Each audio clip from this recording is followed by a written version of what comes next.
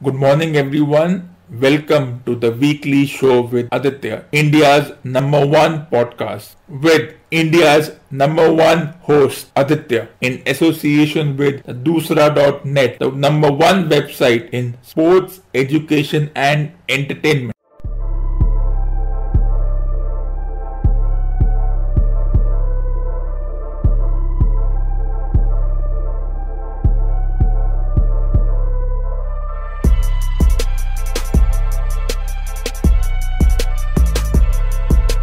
This is episode 28.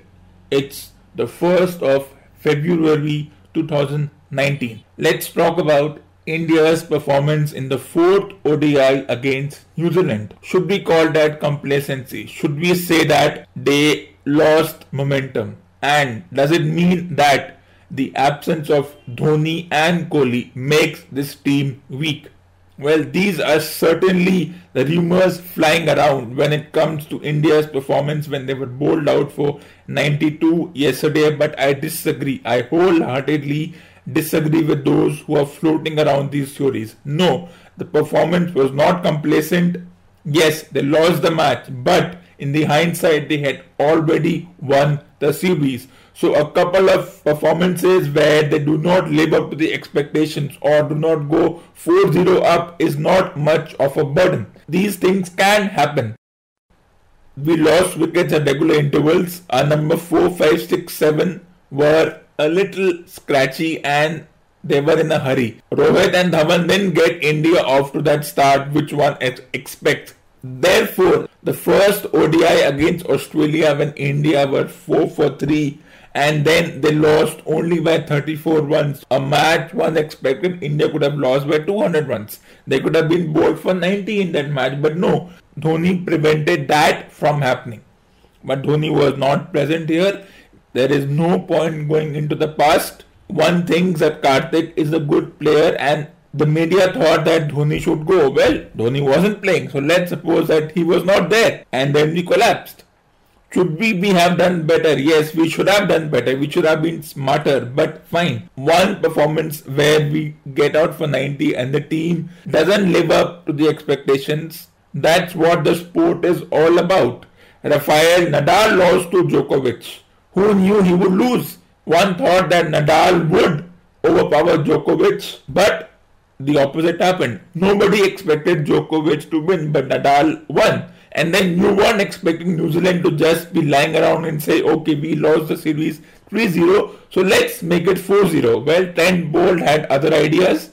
India had won the series. Dhoni was still under a bit of injury cloud. One doesn't know what happened. Or they thought that let's continue with giving Karthik another chance. So they continued with that combination. Shubman Gill came into the team. It was a brilliant decision. If they wanted to drop someone, it should have been Shikhar Dhawan. It seems as if the women's team has taken a clue from the men's team.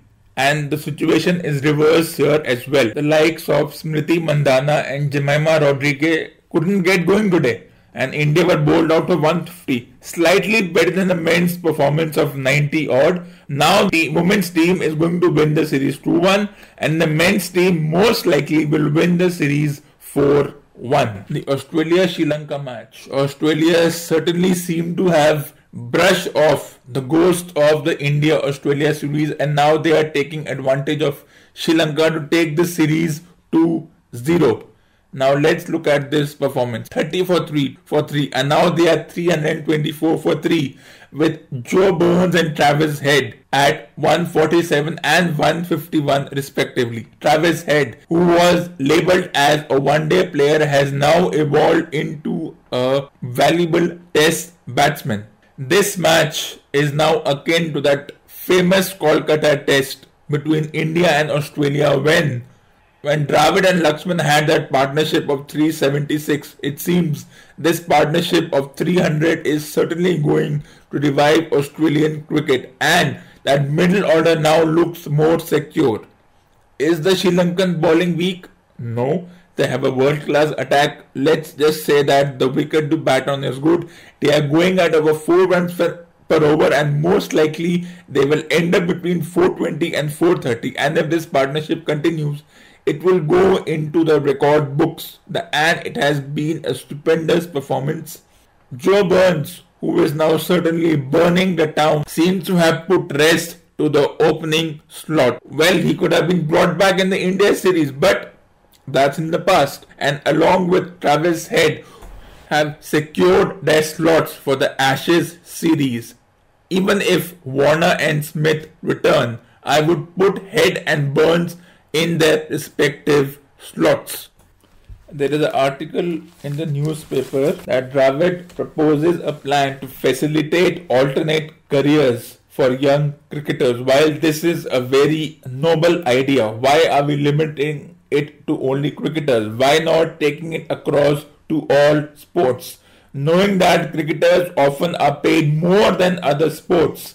Persons from other sports who struggle after they retire, they're not able to make a living.